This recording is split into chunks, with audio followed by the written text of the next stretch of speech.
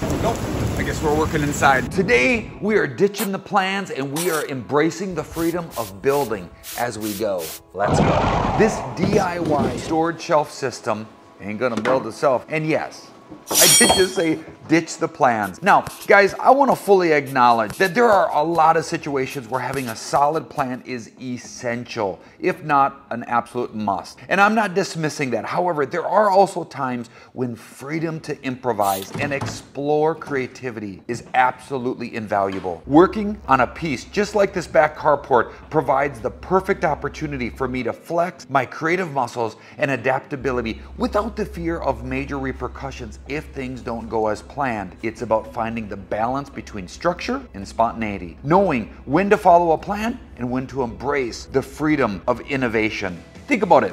Would you like to be a guitarist who can't play without sheet music? Or do you want to unleash your inner rock star and riff off the chords of your own creativity? Or it's like a sculptor working on a block of clay, no predetermined form, only the raw material waiting to be shaped by the artist's hands. Building without plans isn't about flying blind. It's about tapping into that fundamental knowledge and trusting your instincts to guide you through the process. Just like a skilled woodworker who can craft a masterpiece without blueprints, you too can become a master of improvisation and adaptability. So are you ready to break free from the constraints of plans and unlock your full potential as a DIY builder?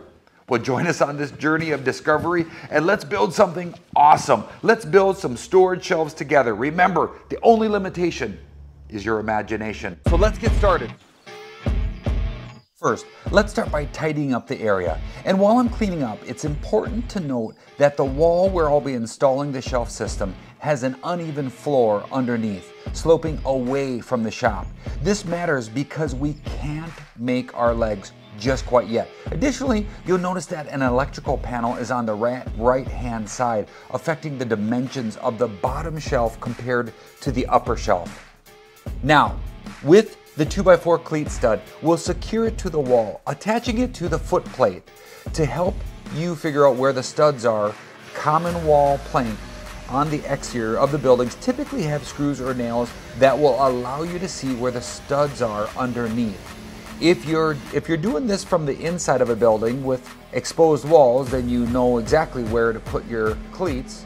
Or if you have drywall, then you'll want to use a stud finder. In the shop, I'll cut the support studs to the desired length and add pocket holes for joinery, attaching them to the cleat and the shelf board.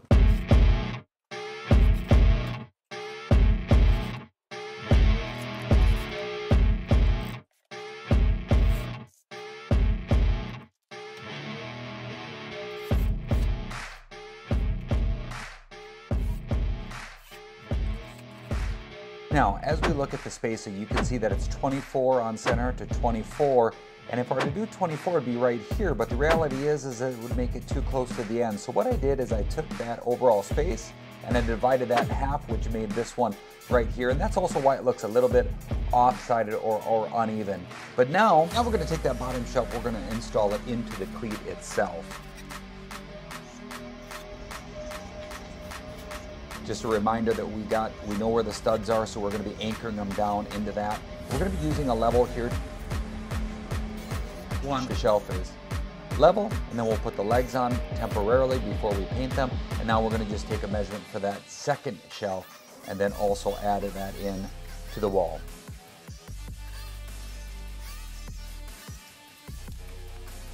And again, we're going to rinse and repeat as far as what the shelf is concerned. You guys don't need to see that, so that one we just did off camera. We're going to insert that, figure that one out as far as the legs are concerned. Now those bottom legs, we're going to actually just put a coat of paint on it so that we can make sure that there is no moisture migrating from the concrete up into it. And then we added some OSB or strand board on that, and we're going to just fix it on each of the corners just to keep it in place. Now as far as the legs for the second shelf, with that one we measured it, got it level, and then cut it down to size, and then we now attached it before we add that top OSB board on it.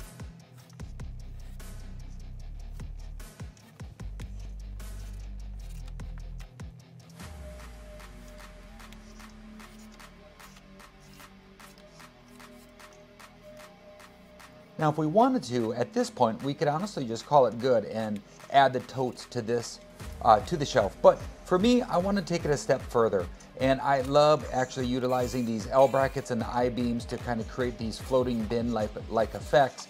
And if you want to see how I actually made the L beams and the I beams, please check out this other video I'll have linked that goes over my tote tower. It goes over exactly how to make those, and I absolutely just love these things. What I'm doing is I'm actually preparing the holes with the screws so I can put them up there, and then you're going to see I'm going to add 4 playing cards to create as almost like spacer shims to know exactly where to put it. I'll put it in place and then I'll attach them in.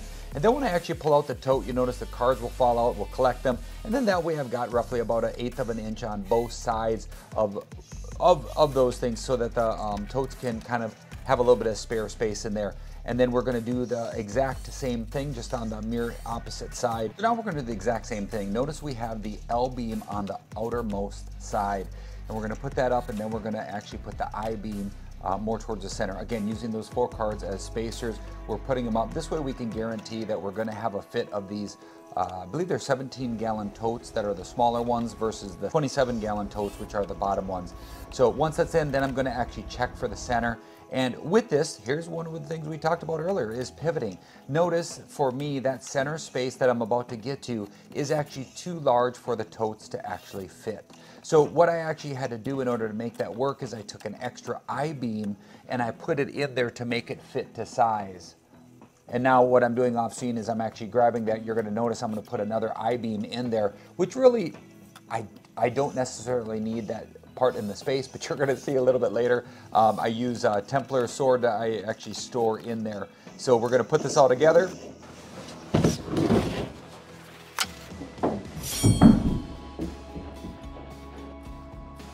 When it comes to tote storage, and specifically one like this, here's some things I want to offer as just some suggestions. One, when you're doing it, it's oftentimes difficult to know what's inside of your bins. So a lot of times you'll see individuals that will come up with using the clear bins so that they can see inside. But here's the honest truth. If you fill one of these up with miscellaneous or small items, the center of that pile, you're not going to see it even if it's clear or not. So I have a much better suggestion for you as far as organizing inside your totes.